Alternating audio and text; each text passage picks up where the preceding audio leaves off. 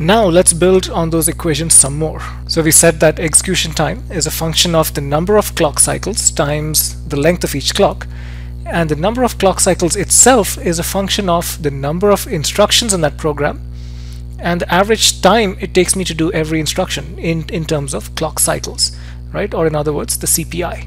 So if you look at this example down over here, I'm assuming a 2 GHz processor that graduates an instruction in every third cycle. That means every instruction roughly takes 3 cycles to finish, so a CPI of 3. And the question is, how many instructions are there in this program if it runs for 10 seconds, right? So if you look at the overall execution time equation, this is combining this equation up at the top and the equation on the previous slide. So it says that the total execution time is a function of the length of each clock cycle times the number of clock cycles, which itself is the number of instructions times the average CPI. Okay, so if you plug the information over here into this equation up here, you can figure out exactly how many instructions there are, right? So execution time was 10 seconds.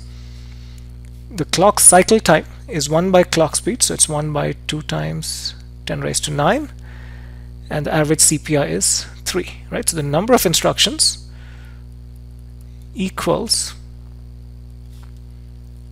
10 times 2 times 10 to the 9 divided by 3, right? So it's essentially 6.67 billion instructions. So let's just analyze this final performance equation a little bit more, right? So it's made up of these 3 terms, right? So execution time for a program is a function of these 3 terms.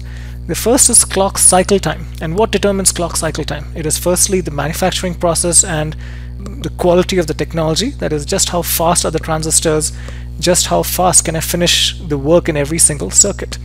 It's a function of technology, and it's a function of how I organize my pipeline stages, right? And this is something we'll discuss more in detail later.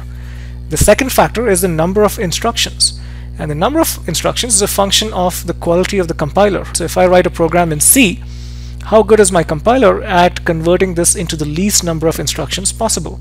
It's also a function of how I design my processor and my instruction set architecture. That is, what kinds of instructions does this processor support?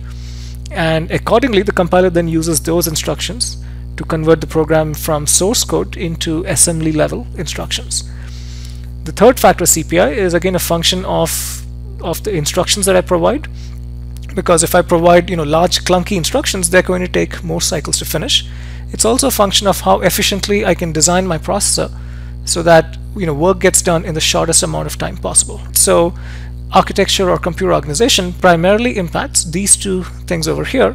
It also has an impact on this one because of the pipelines, which we'll discuss later. Now let me try to consolidate what you've learned with another example, right? So we will again rely on this this equation here for execution time, and I'm now going to try and compare 2 different systems. Okay, so let's take a program that is running on 2 different systems. One is using a MIPS architecture, and MIPS is the architecture that we'll be using throughout this course. That's the instruction set that's used in the textbook as well. And the second system that I'm running the same program on is using the Intel x86 instruction set. Okay, so this program, when compiled for the MIPS architecture, requires 4 billion instructions. And the processor is implemented so that on average every instruction takes 1.5 cycles, so the CPI is 1.5. And I'm able to run the circuits fast enough that I have a clock speed of 1 GHz. Okay, similarly on the other processor, the compiler is able to convert the program into 2 billion instructions, and the architecture is such that it can be implemented with a clock speed of 1.5 GHz, that is a faster clock speed, but on average every instruction takes longer to finish. That means I have a CPI of 6. Okay, so let's look at the execution time for that same program on the first architecture. So clock cycle time is 1 by 1 GHz times the number of instructions, which is 4 billion, times the average CPI of 1.5. Right, so this program takes 6 seconds to finish on the MIPS processor. For the x86 processor, doing the same thing, I have 1 by 1.5 GHz times the number of instructions, which is 2 times 10 to the 9, times a CPI of 6.